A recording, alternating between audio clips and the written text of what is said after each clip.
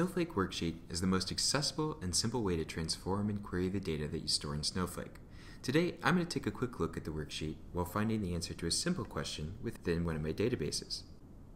Immediately upon logging into Snowflake, the worksheet is the first tab that's open to me, so I can start digging into one of my datasets which contains all of the building permits in San Francisco since the 1970s.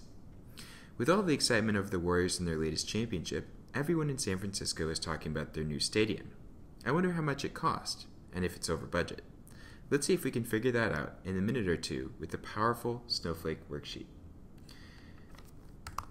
To answer this question fast, I need to get to the right dataset and the right query as fast as possible. The new worksheet makes it easy to search the numerous databases in my account and identify the right tables as well. I have 3 different tables that I might use to answer this question, and I can preview all of them in moments to find just the right one. The JSON set I can see isn't going to be very helpful, because the data is still in its native format and hasn't been flattened into something that I can query with SQL.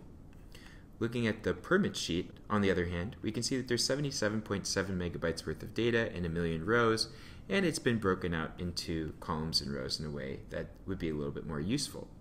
The permits flattened table, on the other hand, has 82.1 megabytes worth of data. I'm not really sure what the difference is between permits flattened and permits, but it's certainly clear that permits flattened has the most data, and I'm going to use that one to try to answer my question. Now, in order to start actually figuring out which one of these records is the New Warriors Stadium, of course I'm going to need to query the data itself. You'll notice a lot of things happened relatively quickly there when I queried the data. Snowflake identified a warehouse, the default warehouse that I have set to this account, and automatically used that, so I didn't have to worry about it. Very quickly, you saw that the run button turned to an abort button, so I could have canceled the query if it was giving me trouble. And then down below we have, in 72 milliseconds, 1 million rows returned from the entire database, and quite a few columns as well. In fact, there are so many columns that it's a little bit difficult to actually see what I'm trying to get to here, but it gives me a good idea of the types of things that may be useful for me. For instance, if I'm looking at the description field here, I can widen that out and see that it's going to contain a lot of information that's probably going to be useful to me when I'm looking for the stadium record itself. But I think it's still going to be useful for me to filter down a little bit.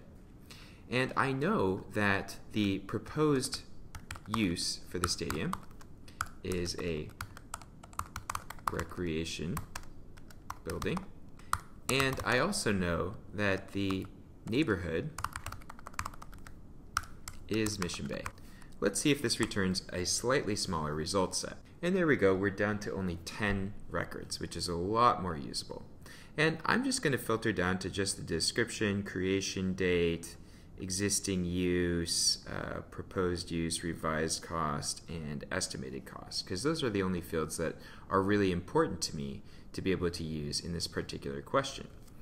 I'll also use this quick filter to just go down to sports, and you can see that we've identified the correct row for the New Warriors Stadium, and we can see that the estimated cost is $537 million and the revised cost is $780 million.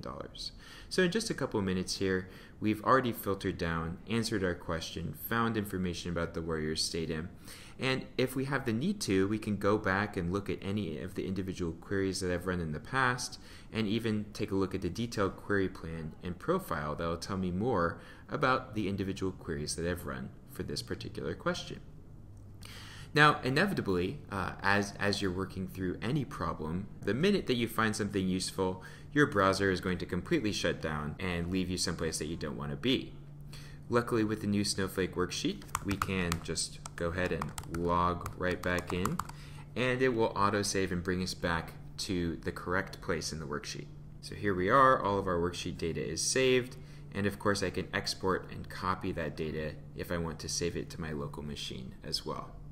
In just a couple of minutes with the Snowflake Worksheet, we've been able to filter down to the correct dataset and table that we needed to answer our question, and then use the worksheet to interactively query the data and find the information that's useful to us.